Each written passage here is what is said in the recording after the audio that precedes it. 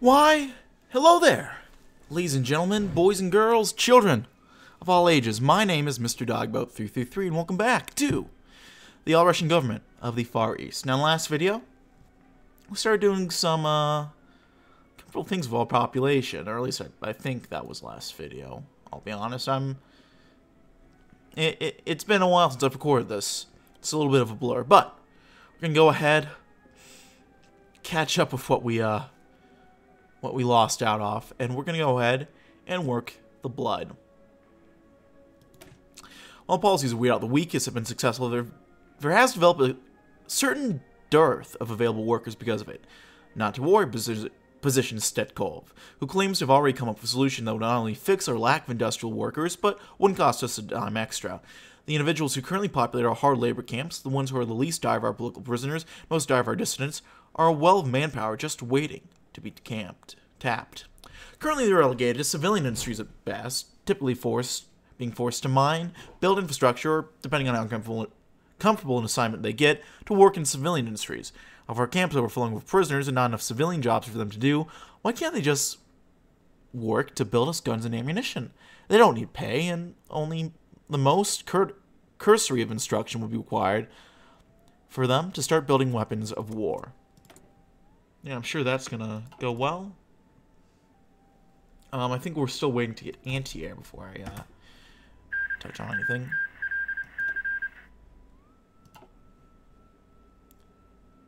Well, the French resistance is putting up an okay fight. Got French revolutionaries here as well. But we'll see how well they end up doing.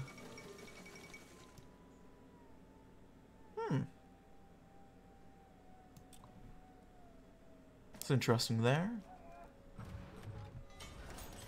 Looks like the French state is probably going to end up collapsing soonish. We'll go ahead and build some hospitals. Where are they needed exactly? Cheetah? We can build a hospital in Cheetah.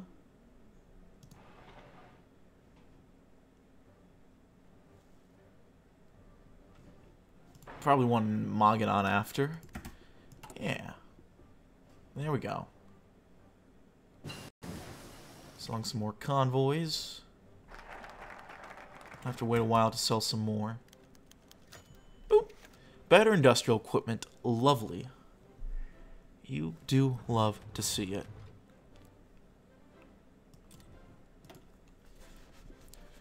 We could do a new economy, but I think we'll go ahead and do this one. There's no greater villain in Russia in the world today than the Jew. The Jewish intention on destroying Russia and controlling the world through a shadow government they attempt to impose upon the world's leaders must be stopped. For to visit, we shall never see a fair or just world. Every Jew is an agent of their plan, an instrument of their destruction. It is in their blood and in their brain. That is why we cannot abide by the coexistence of those with pure Russian heritage. They poison our people, act against our government, and are servants of the international Zionist elders. These scheming Jews are at the root of our suffering and the struggles of the world. That is why we must put them on our list, know who they are, and prepare to take action against them. Sure. I guess we'll do that. Meanwhile, let's see what's going on in my life. I'm starting school tomorrow again. That's my winter semester or my winter break is coming to an end, and I'm going back to school. I've missed it, to be honest. Having a break that was this long was nice, but at the same time, I would like to have a chance to get back into things.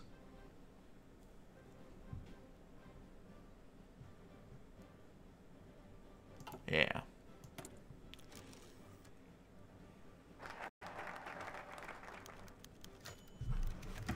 The past decade, the all-Russian government has come far. Through years of struggle against the enemies of our party and our people, we've clashed with the communist Field Bolshevik regime, waged holy war against the zealots of Siberia, and been beset by turncoats who refuse to call to form the call to form a stronger Russia. And yet, we are still here. The last of the true have overcome their oppressors and risen to their rightful place as leaders of Siberia. But do not let success dull your perception, for it is a candle in the wind, burning bright in fits and starts. And in darkness lie those who wish to snuff it out. We do not tolerate the equities of Bolshevism, and so the Bolshevik remnants protest and try to bring us down. We do not tolerate parasitism, so the parasites cry out and seek our demise. As the shadow of our stature grows, so grows the shadows in which the agents of Zionism can scheme against us. Do not fail to be vigilant, for if you fail to spot a traitor, it is as if you had betrayed the Russian people and enacted the plot yourself. We have come far, but before the Russian nation is secure, we must go farther. It is the duty of every citizen to be on watch for spies, the false communists to our west, the lying false government to our west, the lying communists, and the scheming Jew, for they can only work against us in the darkness, dragging them to light and expose their crimes. If you see something, say something. Go ahead and deploy these guys.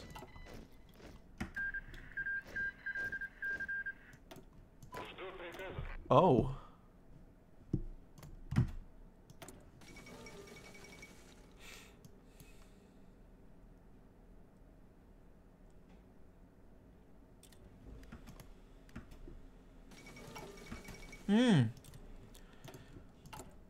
Interesting.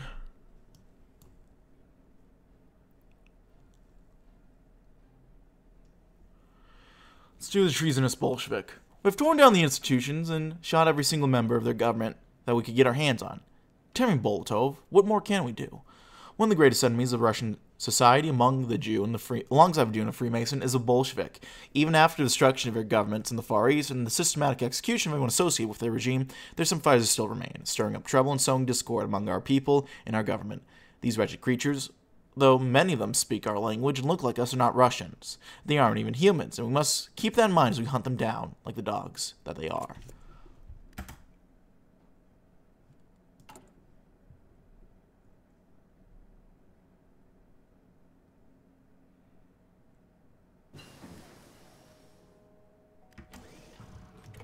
Could use some more resources, perhaps. Give us some infrastructure, which I think we do need over there. Yeah, I'll do that. I want to check our economy. And it's still rising.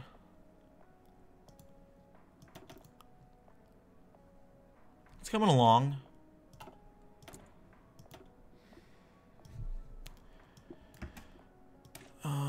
Like sport artillery. In our eternal struggle against the wrong-thinking people of our party, the world and the kosher fascists have infiltrated our own party. We must exalt those who create a proper depiction of the rightful state of the world. One where the Russian is free to live in prosperity without fear of the wretches and fiends that steal from his hard-earned wealth. Such a depiction has been created on one of our own, the form of a personal history by the great luminary Mikhail Spasovsky. Fine example of the leaders in the RFP has been produced in its storied history. In its extensive recollection of the early days of our organization, he presents the struggle that we went through over many years in Manchuria. In the light of great Naran Swastika, our party grew strong, and when the weakened Bukharinites collapsed in the face of superior National Socialism, we seized our chance. As the one who led our cause from the third stage of exile, I can say that there is no more truthful depiction of our history than Spasovsky's book, The Long Road North. I despise simpering intellectuals, but Soratnik Spadovsky is no such thing. He has created a work that I recommend to all Russians who wish to strengthen their knowledge of their heritage. History is written by the victors. We're working on the new rifles, which I think is actually a pretty good idea. We'll recruit, I guess, Semyon. Next, let's go ahead and excise cancer. We have our lists. We know their names. We know where they live, where they work, and who they trust. It's time to root out the rot.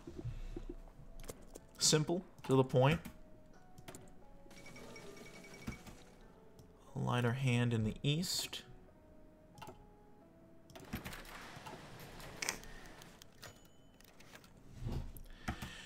Captain Sasha Mikinin watching horror as the soldiers of all Russian government descend upon a Buryat village. The captain and his partisans have been fighting against the Madvols in Amur since the fall of Buryatia. Ever since the death of Comrade Sabline, the Red Army units under his command did not simply disappear. They kept up the fight in themselves all throughout the fascist territory. Sasha and his men had been tracking the group of fascists from the moment they entered Buryatia, preparing to ambush them at their most vulnerable. As far as he knew, none of the remnants of the Red Army had sought shelter in the village below them. The people of the village were innocent of any collaboration, but they were never something that mattered to Radzevsky's dogs. The bastards gathered the men of the village in the central square. The women and children were nowhere to be seen, though they were probably hiding in their homes. Sasha would have called for an attack if he weren't for the numerical inferiority of his forces. The fascists outnumbered them 2 to 1, were better equipped besides. As a result, they could only watch as the men were lined up against the walls of a local temple and shot. When the last man fell to the ground, the soldiers began pulling barrels of fuel out of their trucks. Barrels of oil were poured onto houses and shops as the innocent people within screamed in horror. Anyone who tried to run were shot before they got far. The temple was the last to be ransacked and prepared to burn. When all was ready, the soldiers set fire to every building in the village. Captain Sasha Minikin could do nothing but weep as the winds carried the screams of dying to his men. All around him, men wept and wretched the village burned. Sasha looked down at his uniform, at the rank insignia that rested there. With tears in his eyes, he ripped it off and threw it to the ground. He was unfit to wear it. The consequences of resistance. Fun stuff.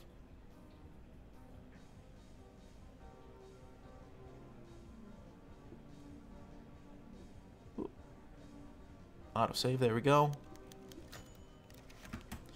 Well,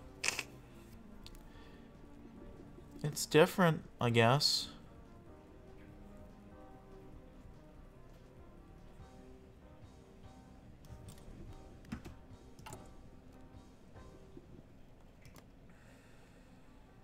Cheetah, Irkutsk. What was the other place I was getting infrastructure? Amur. I'll max out Amur, I think, infrastructure-wise. Yeah. That's actually pretty nice.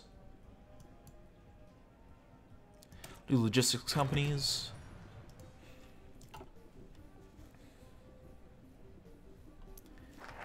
And on we go.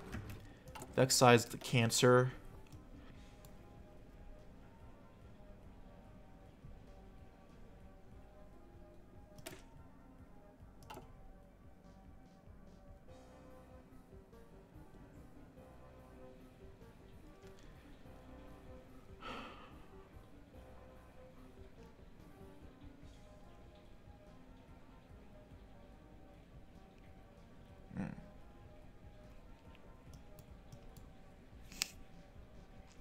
Let's reopen Kolyma.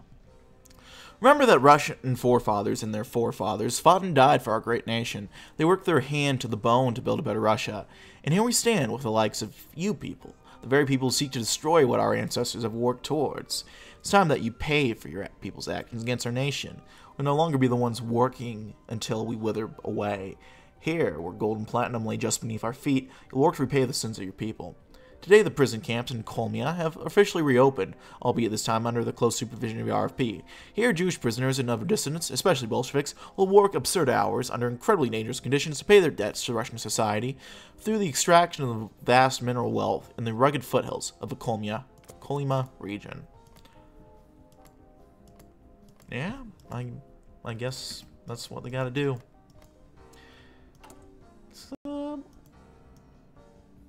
A little messed up. I'm not quite sure what else to say from here. Ooh.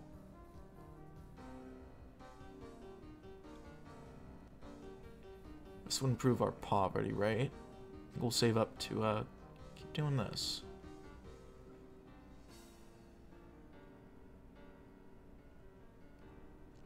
It's not even going to be a massive increase to our debt, so I'll take that. And our poverty is still kind of going down. Our atomic-based improvement took a hit, but it's still going up.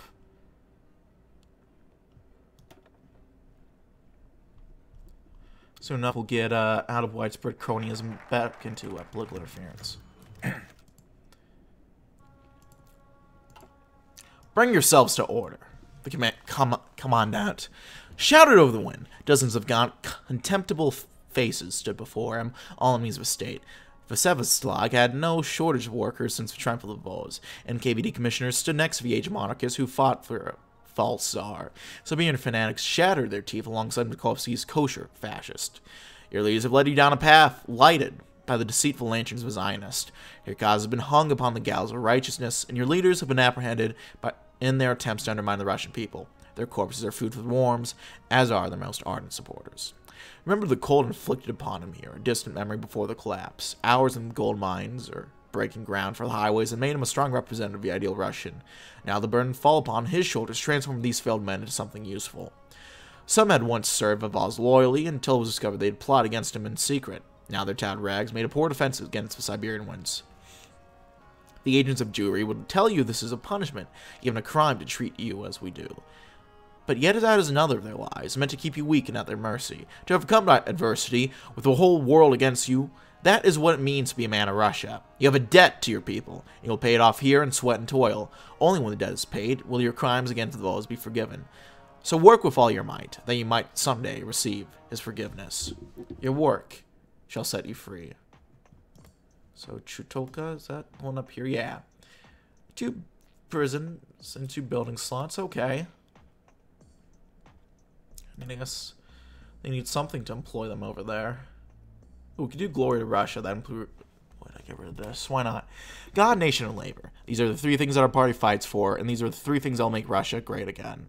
The steps that we have taken here, the intense saturation of fascism within our society, the reformation of the RP's party structure, the beginning of the destruction of our enemies, these things have taken us a few steps closer to realizing a complete all-Russian government.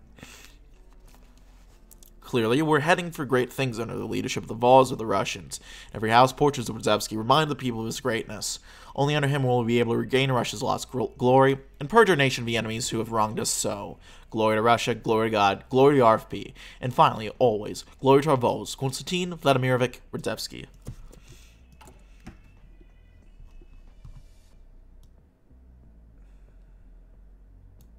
Break Yakutsk.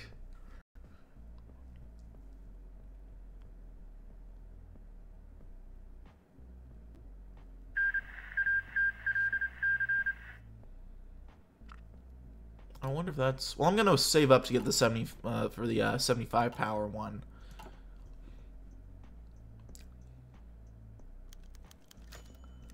Excellent.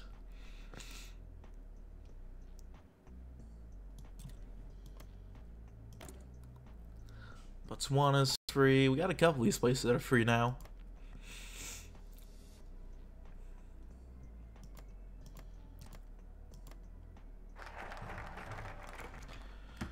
Glory to Russia. I'll remove the rest of the administrative strain on our states. And with that, we can go ahead and, I don't know, we'll find them, list them, and catch them. Find them, list them, catch them. These are the 3 orders going out to the black shirts in the army today. 3 orders, 6 words total. That's all they need. Today, Radzevsky announced from a balcony, Radzevsky, with much pomp and circumstance, he'll finally do something about Russia's Jewish problem. He's mobilized the RFP paramilitary wing of the black shirts, which will be supported by the armed forces to begin herding Jews within our borders into ghettos. The ghettos will be cramped, dirty, and very, very visible to remind all those within and without what happens to those who plot the downfall of Russia.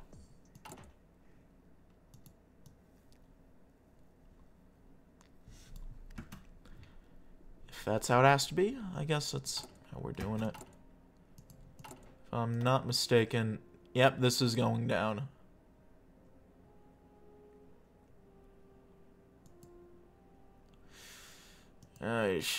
Yeah.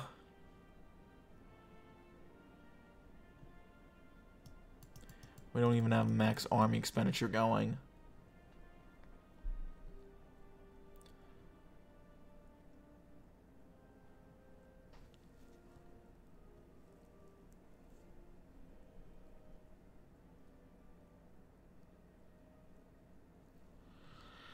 There's not much we can do. I guess I could type in the command.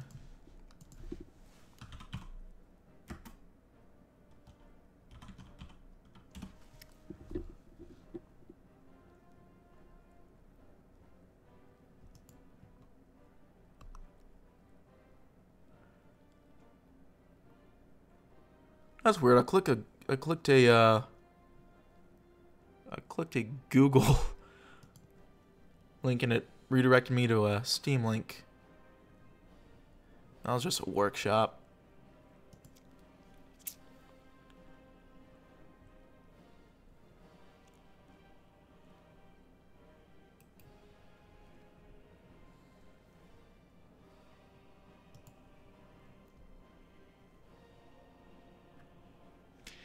And it redirected me to another Bing search. That's fucking weird. I'm not doing that anymore. We're just gonna have to wall in our debt. And I guess I could up the GDP.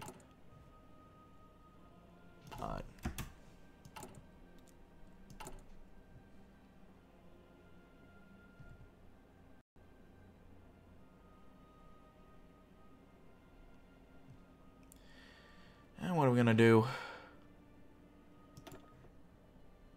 Just gonna sit back and just let it be for now. I mean, we're just gonna keep increasing our debt anyway, so.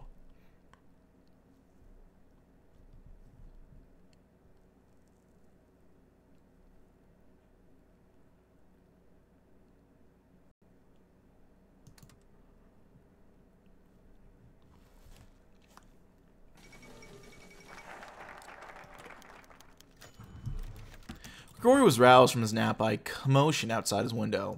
At first, so distant that he had thought it part of a dream, the cacophony of voices and disorderly marching grew even louder. He could bear it no more, and rose from his armchair with a creak of old bones. Ripping open the curtain of his apartment's sole window, he saw what was unfolding down on the street. A crowd of maybe 100 people were shuffling their way down the street. Some looked far worse than the others. A few dragged large suitcases behind them, but most had nothing save the clothes on their back. Grigori was puzzled for a moment. Then he saw the rifle-toting Blackshoots at their flank, and the pieces fell into place.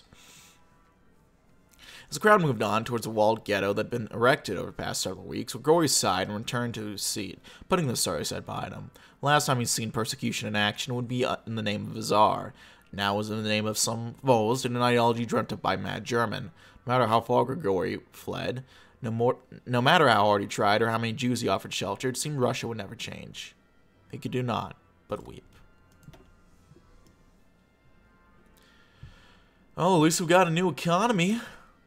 With a new Russian state comes a new economy, built upon the lines that brought glory and success to the Nazis in their Halcyon days. The all-Russian government's economy has already begun to show early successes of the system. We've repurposed our civilian laborers to the military. We've streamlined and made efficient the rest of our industry, begun the mass corporatization of our society, and started the creation of the first corporations that will lead Russia down the strong and glorious road. A long road ahead of us, but we have laid the foundations for what will become a powerful, influential international economy that will be able to forge Russia a presence of the world stage. For God, nation, and labor. There we go.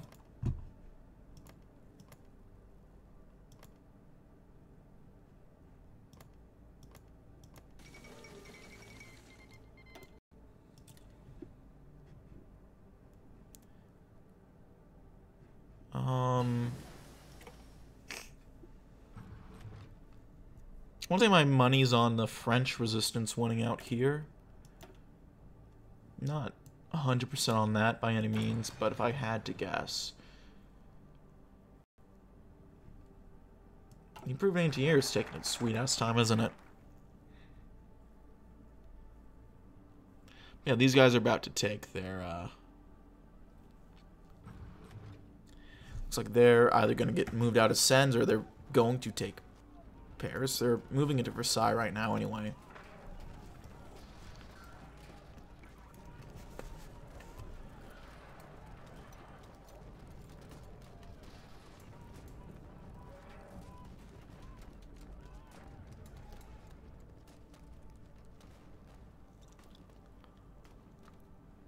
Well, let's do strong army. An effective army is a strong army, at least this is what the Vos has exclaimed. The Vos demands that we provide it. A strong army is one that has a strong sword, and for us, that sword is our firearm.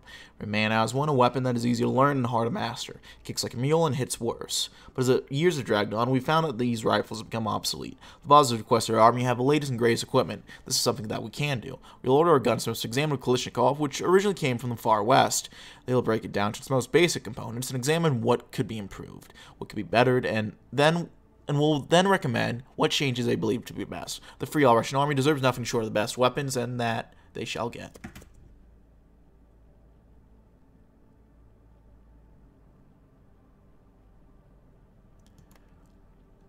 I can see a potential encirclement coming out over here.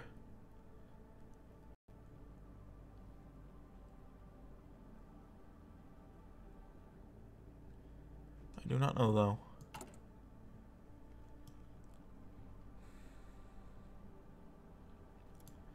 think I'll go ahead and break Yakutsk.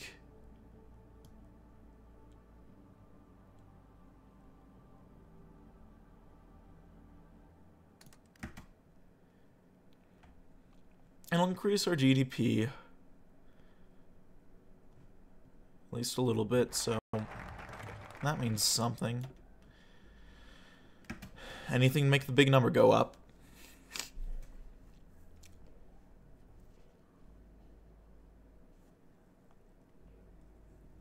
We'll do the free all-Russian Navy. The entirety of the Russian Far East under our command, it's time that we took stock of our naval capacity. Unfortunately, this is no small task. When we were cloistered in Zaya, the free all-Russian Navy was little more than a papal naval force. Even now, as we consolidate our hold in the new territory that we have won with no small sacrifice and blood, the wise Vols looks to the ocean to create formally the new free all-Russian Navy. For Navy comes a requirement for ships. With these ships will come the protection of our trade and the beginning of a new Russian dawn in the Pacific. All armies shall tremble in front of a might that shall be the Russian Pacific Fleet. And there we go. Assuming we don't plummet into default between now and then. I'm sure it's... Should not have opened that when they... Oh, yeah. Oh, yeah.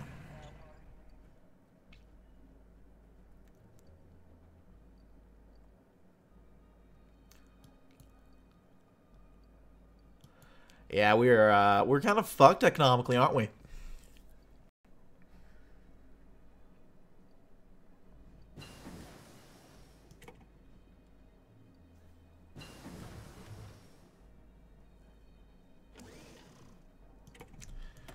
We'll get a new generation of rifles, so that's nice.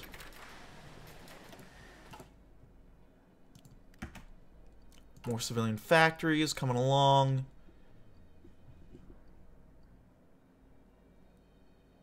Up here is pushing into Algeria. That's interesting. Something's going on over here.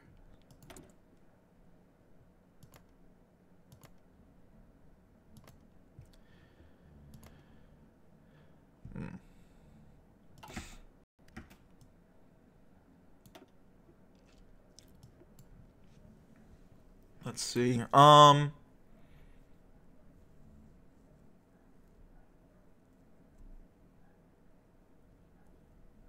Super resources for warships.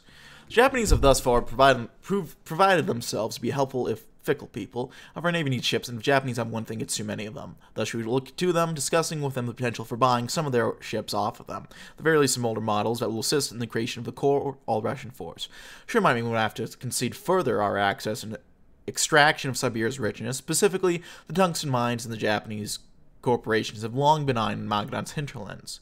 However, these concessions will be small price to pay in return for what we'll get. A vast and comprehensive fleet, the most modern of Japanese ships. You guys tell yourselves whatever you need to.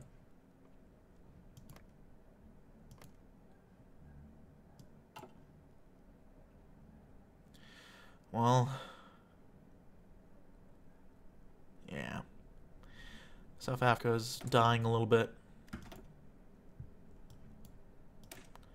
Better motorized, why not?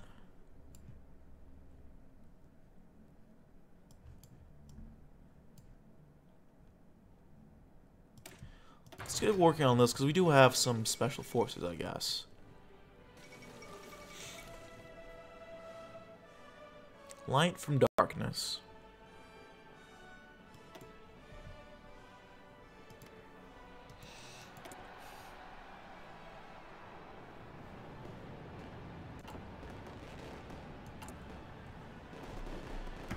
Getting some more convoys.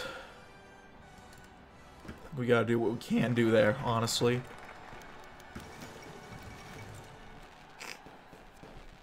The handover ceremony was short and unmemorable, with speeches by both Japanese and Rudevsky. With it, 5 former Imperial Japanese destroyers have been given to 3 all-Russian Navy, increasing their firepower of the Russian arsenal.